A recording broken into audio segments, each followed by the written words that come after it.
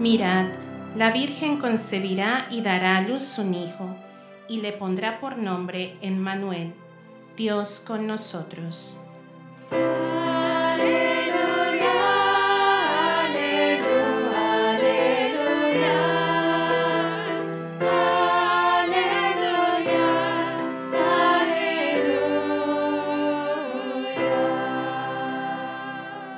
El Señor esté con ustedes.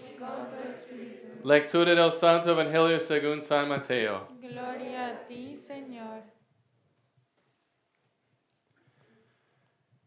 El nacimiento de Jesucristo fue de esta manera. María, su madre, estaba desposada con José, y antes de vivir juntos, resultó que ella esperaba un hijo por obra del Espíritu Santo. José, su esposo, que era justo y no quería denunciarla, decidió repudiarla en secreto. Pero apenas había tomado esta resolución, se le apareció en sueños un ángel del Señor que le dijo: José, hijo de David, no tengas reparo en llevarte a María, tu mujer, porque la criatura que hay en ella viene del Espíritu Santo. Dará a luz un hijo, y tú le pondrás por nombre Jesús, porque él salvará a su pueblo de los pecados. Todo esto sucedió para que se cumpliese lo que había dicho el Señor por el profeta. Mirad, la Virgen concebirá y dará a luz un hijo, y le pondrá por nombre Emmanuel, que significa Dios con nosotros. Cuando José se despertó, hizo lo que le había mandado el ángel del Señor y se llevó a casa a su mujer. Palabra de Dios. Gloria a ti, Señor Jesús.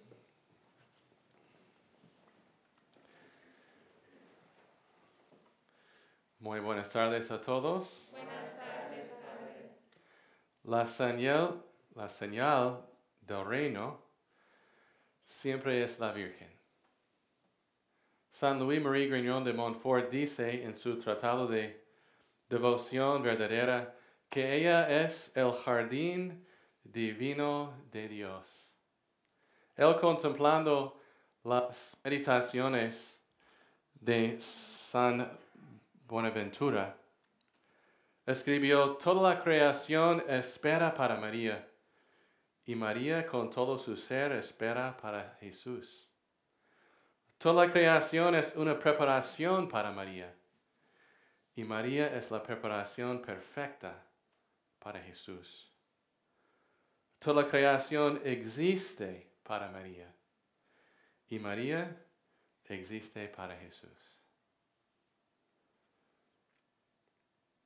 San José era el hombre que, recibiendo el anuncio del ángel, interiorizó esta verdad, que todas las sagradas escrituras estaban cumpliendo en la mujer que Dios entregó a él, a su corazón virginal. San José, que estaba esperando también la venida del Mesías, descubrió que Dios cumplió su plan perfecta en la Virgen María. San José jamás dudaba la pureza de la Virgen, pero en su pobreza y humildad podemos deducir que si Dios concibió el Mesías sin San José, que él, en su propia lógica manera, dedujo que Dios iba a criar al Mesías sin él. Pero Dios tenía otro plan, que San José estaba vinculado a Dios a través del vínculo esponsal con María. Y todas las palabras del ángel confirman la identidad y la misión de San José. San José, hijo de David. Tal vez era la primera vez en la vida de San José que él escuchaba este título. Hijo de David, que es un título mesiánico. Es un título de hombre que tenía derecho al trono de David. Entonces, una confirmación de la necesidad histórica de San José en el plan de Dios, que el Mesías iba a recibir su derecho al trono de David, su camino al trono de David, a través del carpintero humilde y pobre de Nazaret. José, hijo de David. No temas de tomar María, tu esposa, en tu casa. Que el segundo paso en el matrimonio judío, que después del contrato público y la promulgación del contrato público, la ketubah en hebreo, era recibir la mujer en la casa. Y es el ángel que dice a San José que es la hora justa a tomar la Virgen y recibirla en tu casa. La confirmación de su matrimonio con María. Y que él iba a poner el nombre de Jesús sobre el niño concebido por obra del Espíritu Santo en el vientre de María. Que es una confirmación de la paternidad jurídica de San José. Que en el rito del circunciso es cuando el padre pronuncia públicamente el nombre del hijo de su hijo por la primera vez. Y Dios confió y entregó a San José a pronunciar públicamente el nombre del Salvador de las naciones. Dios confió a San José esta responsabilidad de pronunciar públicamente, afuera de la casa y el matrimonio de la Virgen y San José, el nombre de Jesús. Las Sagradas Escrituras no dicen o no cuentan una palabra de San José. Solamente cuenta de sus obras.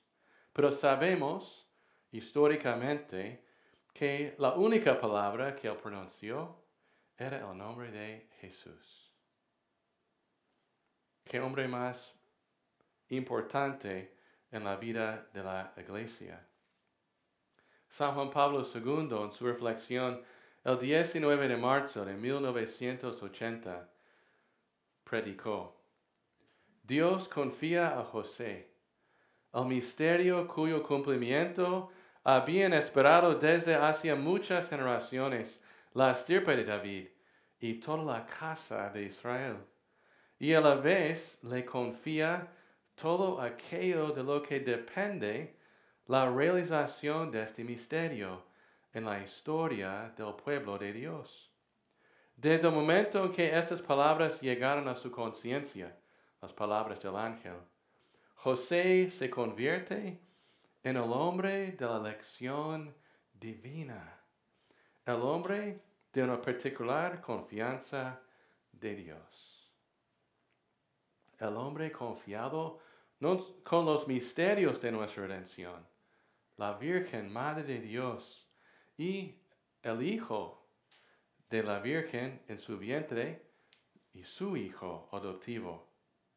Y también confiado con todo lo que depende la realización de este misterio.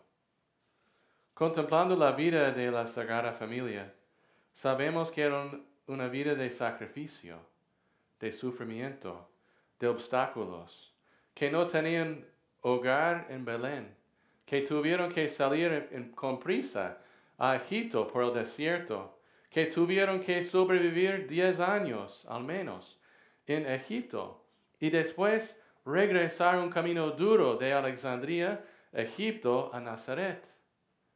Y en todo este momento, Dios Padre confió la Sagrada Familia, la Virgen y el niño en las manos y el corazón de San José. La Virgen y San José no tienen hogar en Belén y tampoco en el desierto. Una distancia que requiere tal vez 40, 50 días para pasar de Belén a Alejandría. Entonces, ¿dónde estuvieron la Virgen y el niño? Sino en los brazos de San José. San Juan Pablo II predica: San José es un hombre de acción divina. El Evangelio no ha conservado ninguna palabra suya. En cambio, ha descrito sus acciones.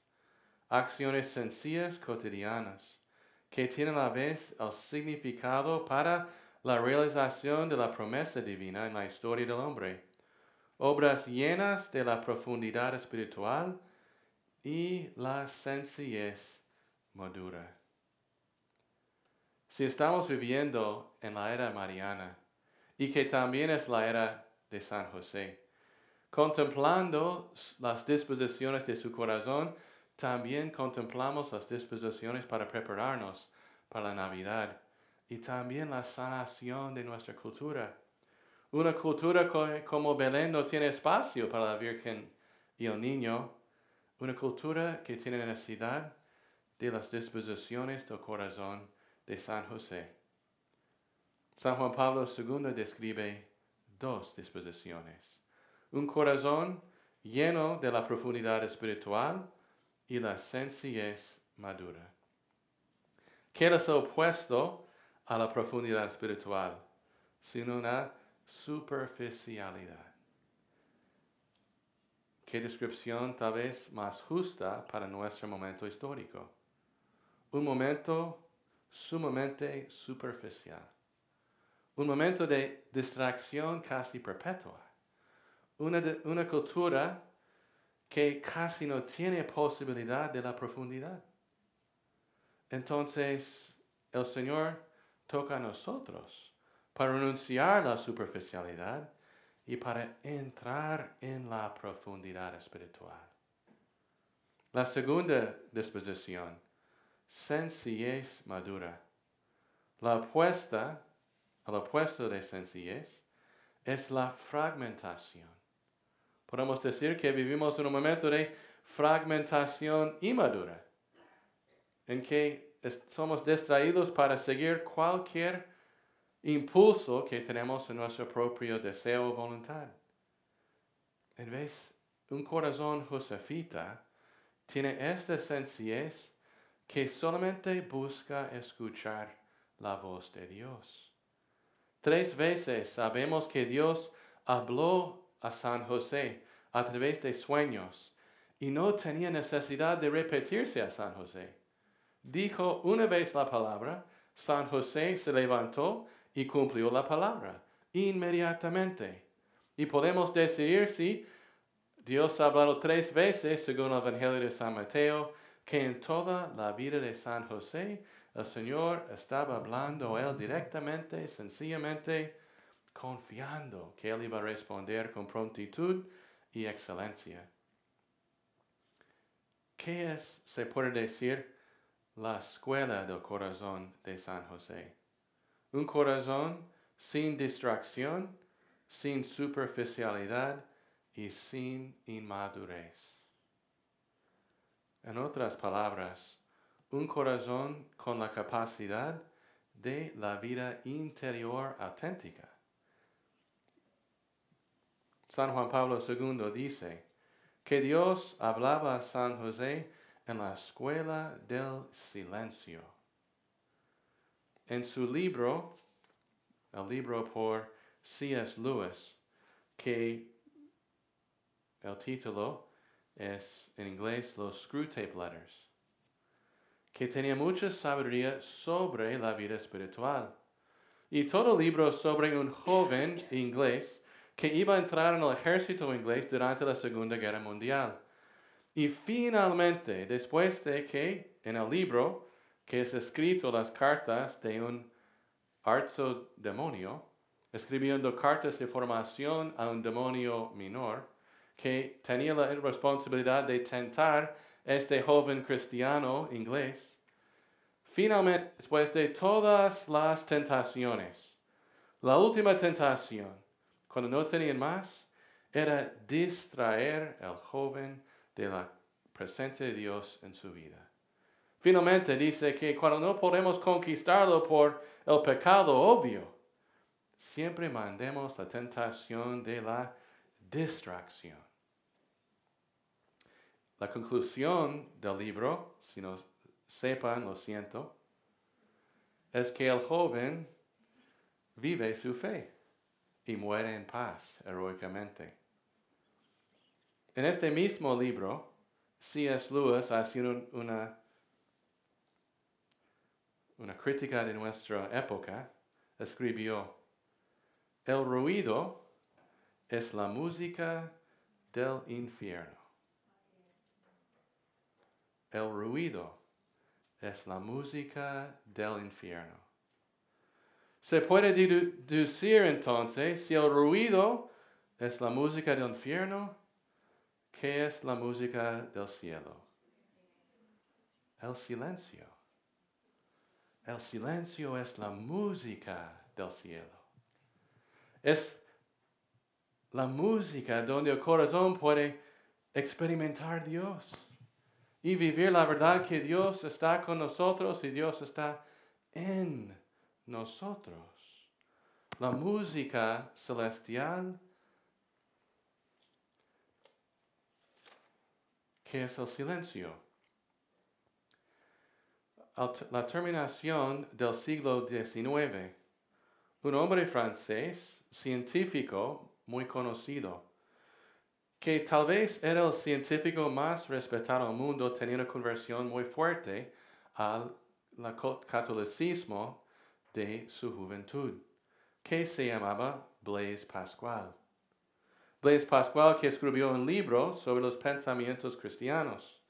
Pero antes de su conversión, en su laboratorio, él escribió que el silencio es el laboratorio en que yo puedo observar el genio de Dios.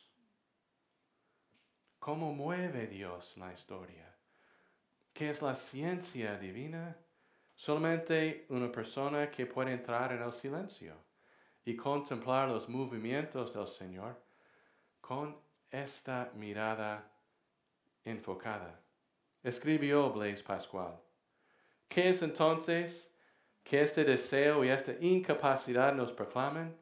Sino que hubo una vez en el hombre una verdadera felicidad, de la que ahora solo le queda la marca, la huella vacía, que en vano trata de llenar de todo lo que le rodea, buscando en las cosas ausentes la ayuda que nos obtiene en las cosas presentes. Pero todo esto es inadecuado, escribe Pascual, porque el abismo infinito, interior, solo puede ser llenado por un objeto infinito e inmutable, es decir, solo por Dios mismo. La música del cielo es el silencio, y Dios entra y mueve con libertad en un corazón que puede mantener este silencio interior. Contemplando el corazón de San José, contemplamos el remedio de nuestro momento histórico. Un corazón que puede reconocer la señal de la Santísima Virgen, la belleza de la Virgen, y que el hogar de ella y el niño que él iba a ofrecer sobre todo era su corazón.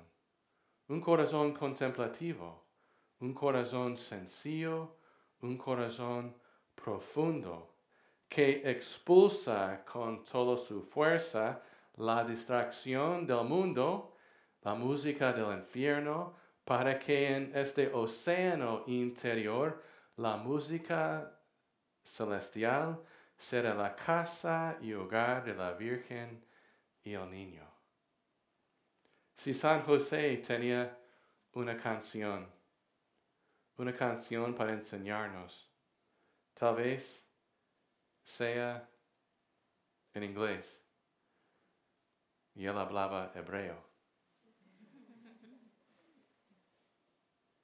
Silent night, holy night, all is calm, all is bright, round yon